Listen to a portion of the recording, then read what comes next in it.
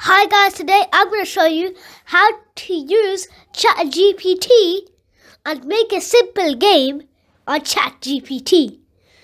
So we can use anything like HTML,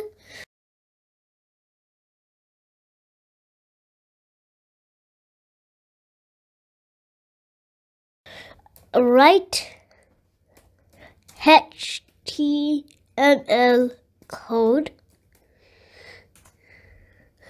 And now it's blinking, and it's just writing HTML code.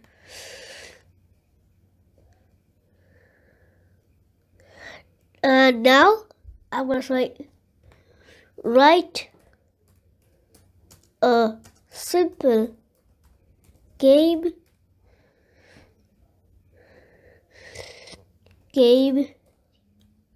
using HTML. So as soon as I do that, it's writing the code. So I don't know what game is this, but as you can see, it's actually making it all the code. So as you can see, a lot of jobs will be lost by this. If it gets too advanced, it could probably remove gamers and game designers jobs, and maybe even architects. It could practically remove everyone's jobs, not just the labor workers. People only say in the news about labor workers, but this could remove everyone's job. No one knows what and how this is going to happen.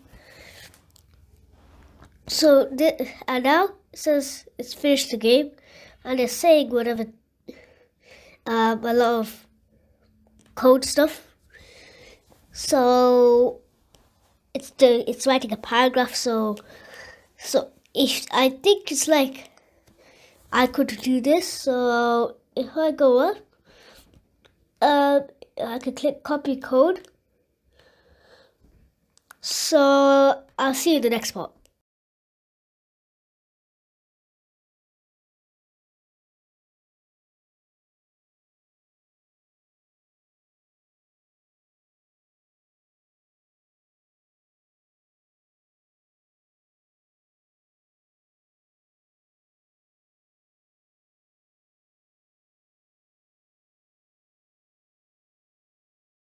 So this is Notepad. You can put the code inside it and try and run it. So you can save it and double click on the game.html, whatever file you named it.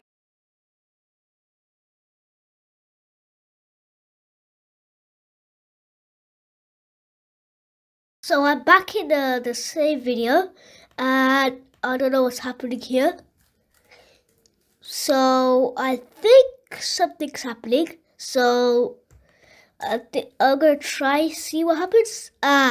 So this game is just moving around, and so now what I'm gonna do is I'm gonna ask it to make a maze, and I'll see you in the next part. I created some more games with ChatGPT. So the moving red box. The user has to click on the box to win to win. 2, the maze game.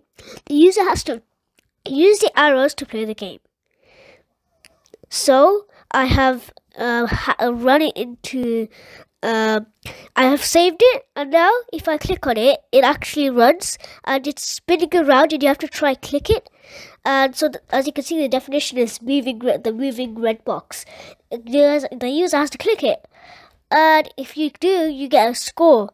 So while I'm trying to click it, which is practically impossible, and it's really hard to click it, but I managed to get one in.